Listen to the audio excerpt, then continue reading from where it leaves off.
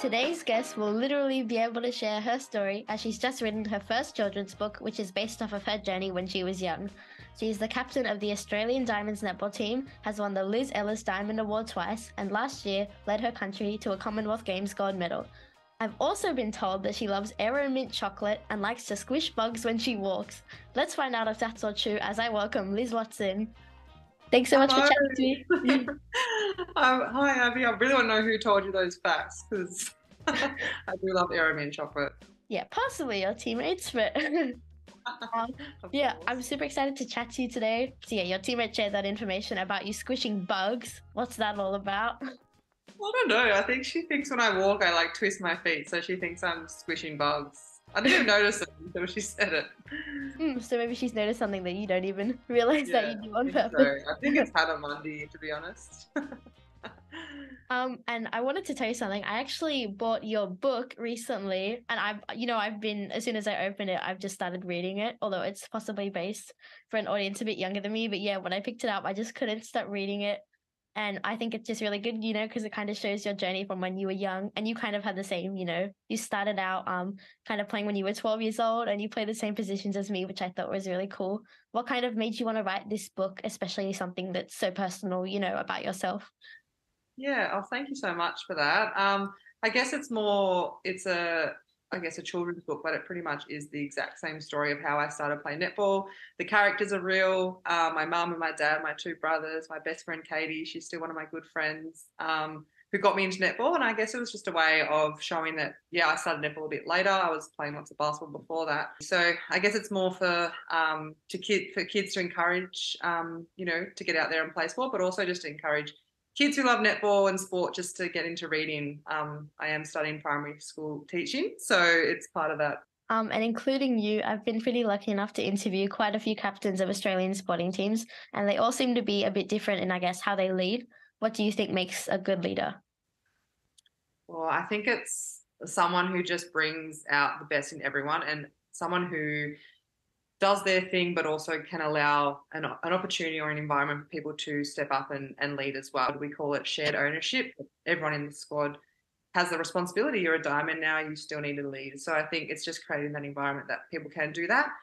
And then just going out there and having fun. We speak about creating moments and memories, and that can be on the court, obviously, but also off the court, because we do remember our time together with all the funny things that happen off the court, not all the games. So create a really relaxed environment that people can just be themselves, have fun, and then perform really well. Are there any parts of being a leader which I guess weren't really natural for you and you've kind of had to learn and work on over the years?